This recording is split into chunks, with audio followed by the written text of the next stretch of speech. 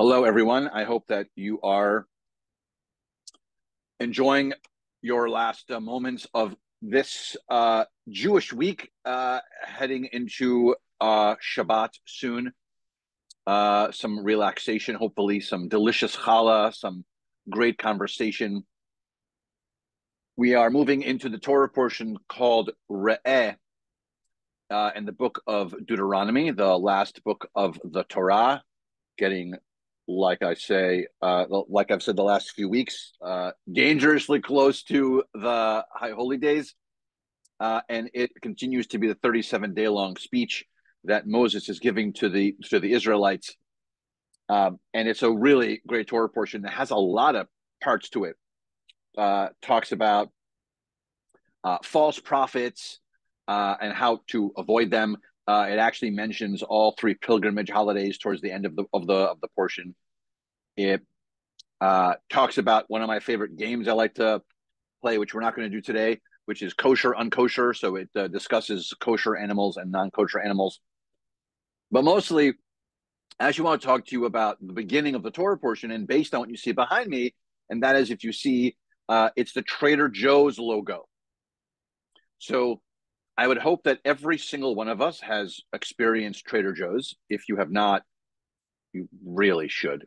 It's a really wonderful place. If you've been to Trader Joe's, you know that when you walk in, it's a different atmosphere than any other maybe store that you've been in. A different vibe, a different setup. It's a different design, and the feeling, at least when I walk into Trader Joe's, is different than if I walk into Publix or if I walk into another store. By the way, these are not. This is not a Shabbat message sponsoring certain places to go shop. I bring up Trader Joe's because one of the major things I love about Trader Joe's, besides the atmosphere and the structure, and I think that lots of foods are delicious at Trader Joe's. One of my favorite things about it is that usually, and not always, there's only one choice of something, meaning typically, not in every object, not in every item that's in the store, but typically, if you want black beans, for instance, there's like the Trader Joe's black beans. That's it. There aren't 33 options of the black beans. If you go to another store, another grocery store, sometimes the whole aisle can be full of 33 types of beans. But at Trader Joe's, you really only have this one choice. And so it made me think about choices, and that's essentially what the Torah portion is about, because Re'eh opens up pretty much by saying God speaking through Moses' speech, pretty much saying, I usually don't give you a choice, God says. I usually just say you're going to do something. But this week, I'm giving you a choice. And you can either choose the good path or you can choose the not good path, essentially. And I'm leaving it up to you for you to decide what mitzvot you're going to fulfill. What are you going to do?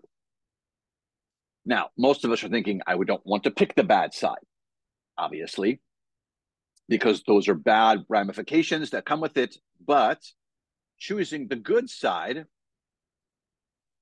is also complicated because you really have to dedicate yourself to making the good choices. So on this Shabbat, sort of a balance of Trader Joe's with the one option, and the thought now I'm bringing up that we have choices, but really only two God is giving us, only two choices. Take the good path or the bad path. I'm inviting us on this Shabbat to think about this. We're close to the high holidays, obviously. We should think about these paths in our life. But also, are we making the right choices on the dialogues that we have, on the relationships that we're hopefully deepening like we're supposed to?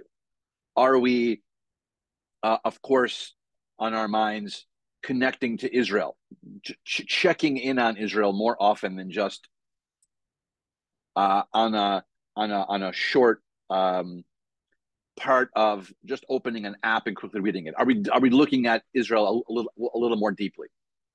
Are we here at Congregation Ben Israel? Are we dedicating our choice to being here more? These are really, really, really big choices, and they're hard. And that's exactly what God wants us to be doing this week, is to think about these hard choices. So I wish all of us lots of good luck on your choices. Again, not an ad for Trader Joe's, but you should go. It's great. Services tonight are at 6:30 as usual. And tomorrow morning, we're fully back into our non-summer timing. So tomorrow morning is our 8:30 service and Torah discussion.